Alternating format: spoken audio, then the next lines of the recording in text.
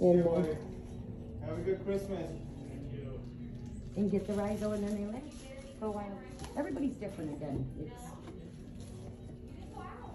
You had a rhizo already on the other side, and it's not, because you're at 10 now. It's gotta be. It's not working at all. Is that?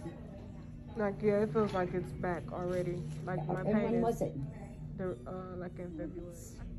Only That's like 10 months. That's pretty good. You think so? Yeah, I would think so. Yeah, 10 months. I mean, your goal is to be short of doing something invasive, like surgery or, you know, something that's going to change your whole thing. So I think 10 months is pretty good. Yeah. When did it start hurting again? I was going to say, but this is like 10 months of it being at a 10. It's been back, but now it's just unbearable. So. Oh, wait. Okay. So how long has it been back? Probably I probably only got 3 months out of. Really? Yeah. Because it's been back and it's just now it's unbearable again. Yeah.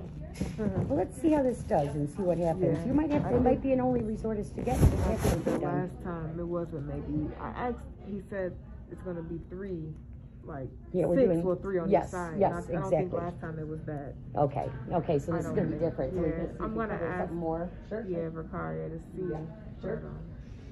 And that'll dictate a lot too. But I mean, some people eventually after they get them for a couple of years and they stop being so effective, you do have to resort to something else like surgery. But again, it's better with the 3 levels.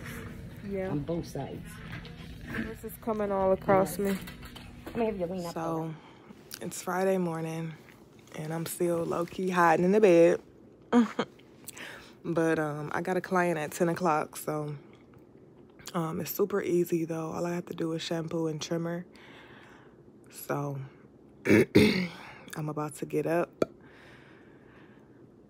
and try to jump back into my regular routine.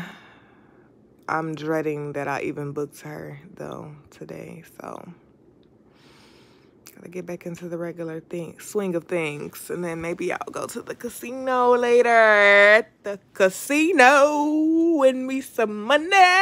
So I think I realized one of my problems or one of my issues after I have like these procedures and physical therapy and massage therapy today. I guess I realized like one of my issues that I have is I be wanting like instant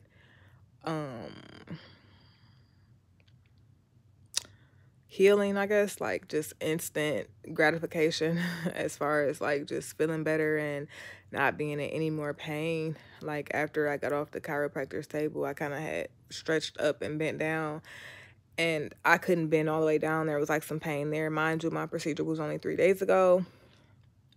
And she's like, well, you know, give it time. Like, you know, it just like relax. You're rushing it. And like, yeah, I want to be able to have full range of motion. I want to be able to get back to normal. I don't want to be in pain anymore after already the buildup of pain, getting to the point of having to have the procedure on top of the recovery time from the procedure. Like, I want to be able to do everything normally, like how I would have been before, you know, coming across this injury. So that definitely is one of like my problems or one of my issues. Like, I want like instant recovery. I don't like being in pain after the procedures because this is my second one. But I'm really just over it. Like, I be trying to tell people like this shit is really like low-key depressing. And people don't be understanding that shit. Like, people don't get it. But just being out of your comfort and not being able to move and being mobile like how you would normally be is definitely something to adjust to. I wouldn't even say like to take into consideration. It's just more so like you have to adapt and adjust to this way of life now for what it's worth. So I'm just over it. I just want to feel better. Well, since the kid is really feeling some type of way, I'm cool with the guys at the liquor store, and he just swear up and down that I asked him for some rosé prosecco, and I didn't. I didn't even ask him about it, but I was just like, do y'all got prosecco? And now he like, oh, well, we got the rosé when you gotta buy it.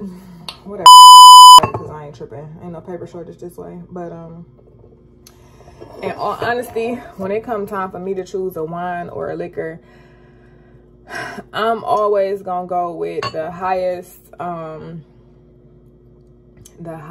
alcohol volume, and this one right here is a rosé. It's a Moscato, I believe. It's Angel's Kiss Rose, and it's from California. It's 2018, and it's like 13.9%.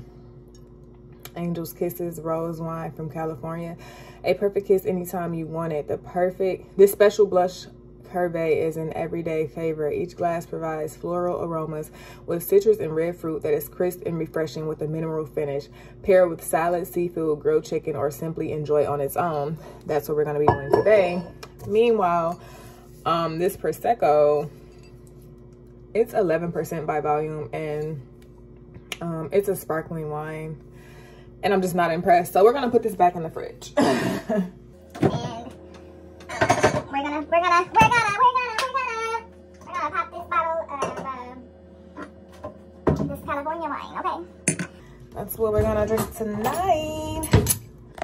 I actually wanna get my little holder. I don't know, y'all. I'm really like in a real bad mood, low key. Like I'm trying to feel better and feel good, but I'm in a lot of pain. So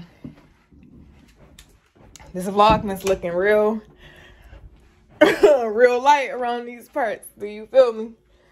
But yeah, but we're gonna open this today on day 3 of Vlogmas before we get it really get it popping.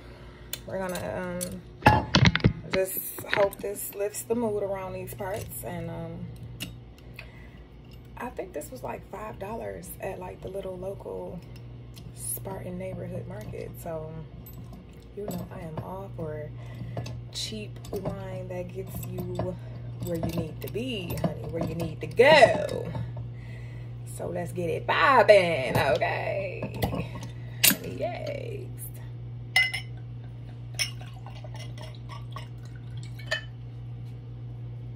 Smells good.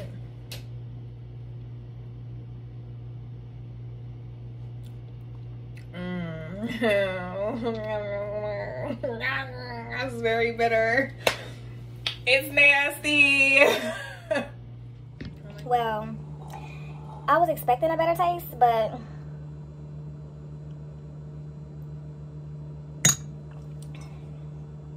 ugh. For my 13% by volume, we gonna drink it. Oh, y'all, I'm just so upset. Like, wine just be so hit and miss. That's why, like, with liquor, you know what you're gonna get with liquor. If you drink Remy, you know what the type of cognac you're gonna get. With wine, it'd be like, you never know. Oh my gosh, what's it gonna taste like? This is bitter. This is dry. This is everything I don't like in a wine. I like stuff that's just, that I can sip, that'll, you know, that tastes good, that I can just drink. This is like, why am I drinking this? Here, take this away from me. Like, oh my God, no.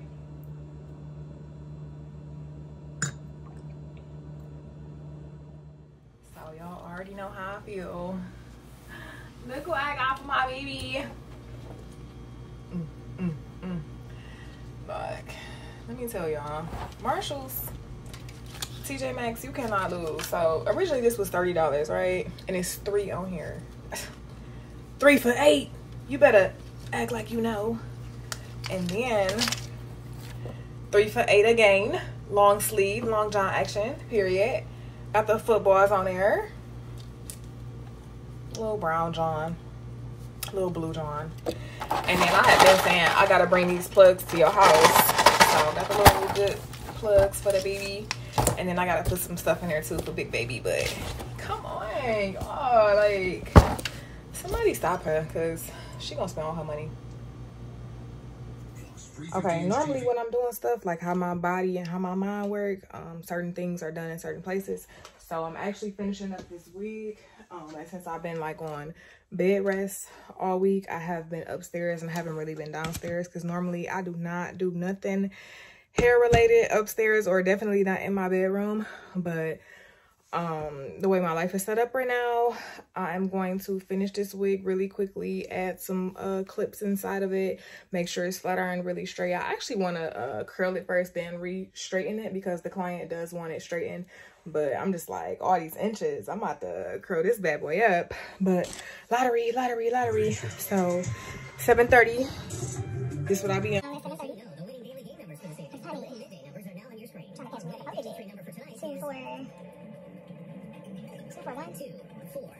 No, I don't think we got that. Daily phone number for tonight. The winning daily phone number is They said doubles. 6343. 6343. Winning fantasy 5. I got like two. Oh, you know what? On your screen. I gotta check because I told my lottery guy to give me something else.